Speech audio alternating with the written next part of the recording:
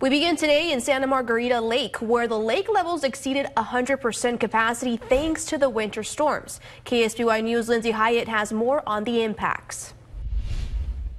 Winter rains left Santa Margarita Lake overflowing this year.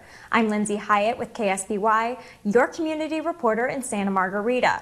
While some areas benefited from the rain, others needed some repairs. Recreational fisherman Al Price has been coming to this spot for over 60 years and has seen Santa Margarita Lake at its highs and lows. I've been here through every flood season we've had since the 60s, and I was also, around, took pictures when this lake was down to a stream a few years back.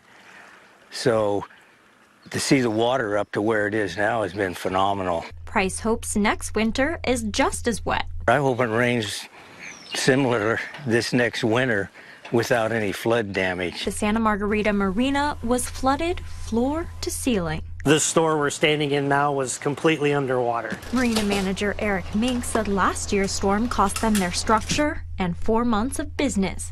We had to gut the whole thing. We had to pull all the insulation out, wiring, wooden walls, anything in here. We had to rebuild the whole store. But with the flood came a revival of business.